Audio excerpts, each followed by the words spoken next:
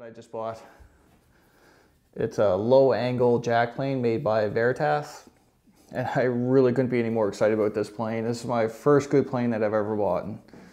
I picked it up with 2 blades. This one here is a 38-degree bevel, and that's good for like smoothing and things like that. Look how thick that blade is. It's like nearly 1/4 of an inch thick. And it also got the 25-degree blade, and that's what's in there. And that's great for end grain work. And you know what you need for end grain work is a shooting board. So that's what I'm going to do in this video.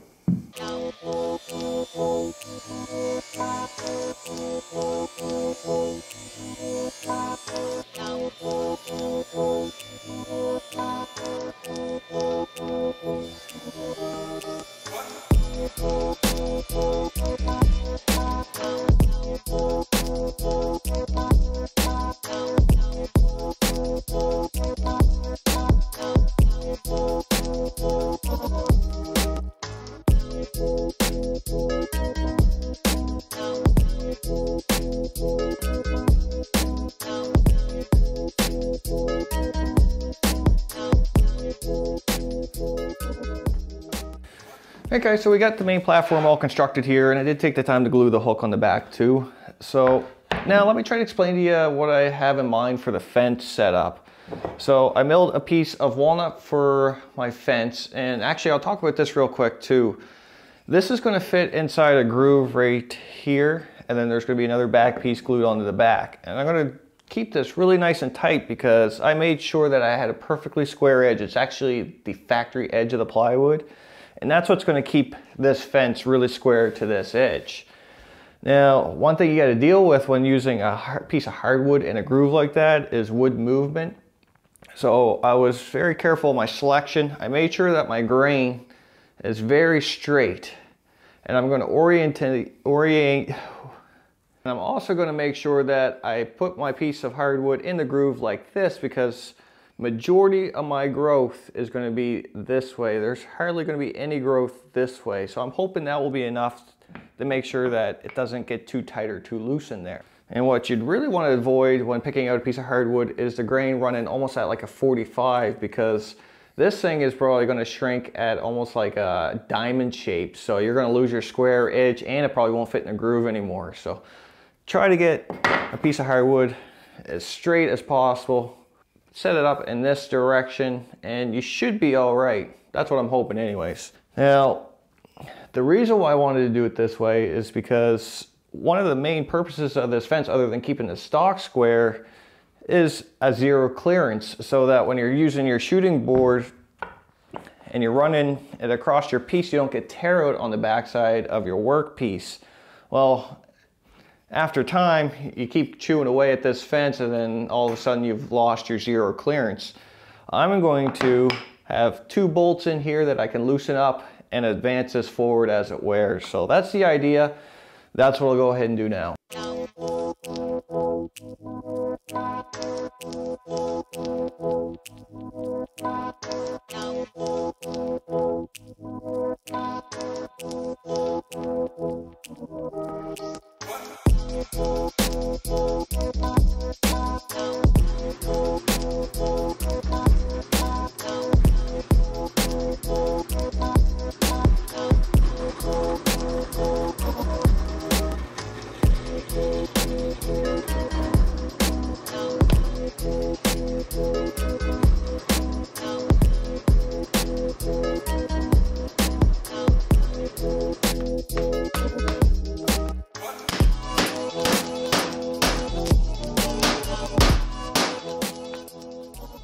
Alright, so I just added a few T-nuts to the platform of the shooting board, and then I also slotted the holes of my fence. Now, the other thing I had to do is put a small rabbet here at one end, and that's because you have to allow that room for the little space underneath the blade here of your plane. So now it's just a matter of fitting it in the slot and bolting it up. Now, to set it up for the first pass, you're just going to advance it just past your edge, just the tiniest bit. And then that way there you can trim it flush with the plane itself. All right.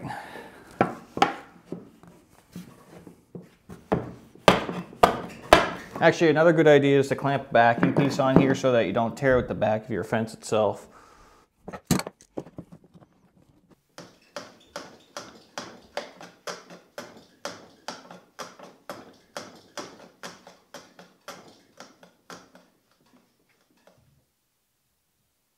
All right, so with the fence all set, I can give it a little test shot. I got a little piece of walnut here, and it's just a matter of feeding the workpiece into the plane with your thumb with just a little bit of pressure, but most of your pressure wants to hold it tight against the fence.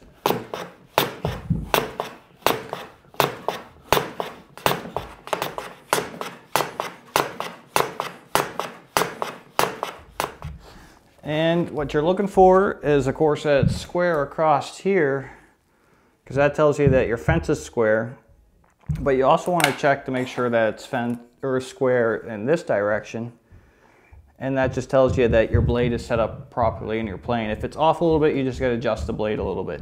All right, so that's it for the 90-degree fence. Now I want to make a fence for 45 to trim your miters.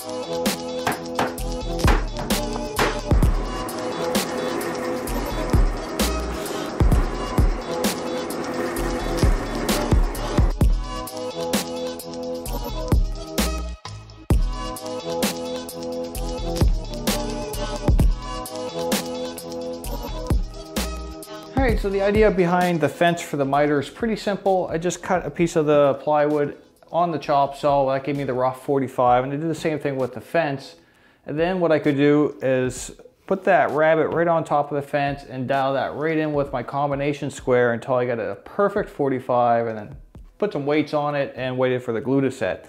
So that worked out quite well. To use it, it's kind of got the same premise as this fence, where you can kind of move it in a little bit further as you wear out the end of that fence to keep that zero clearance. So it seems to work great.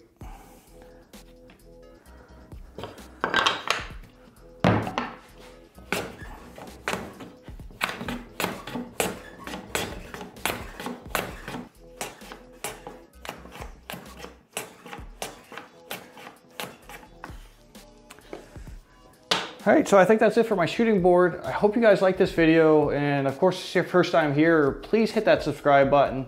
I'm Ryan Odwell. Thanks for watching.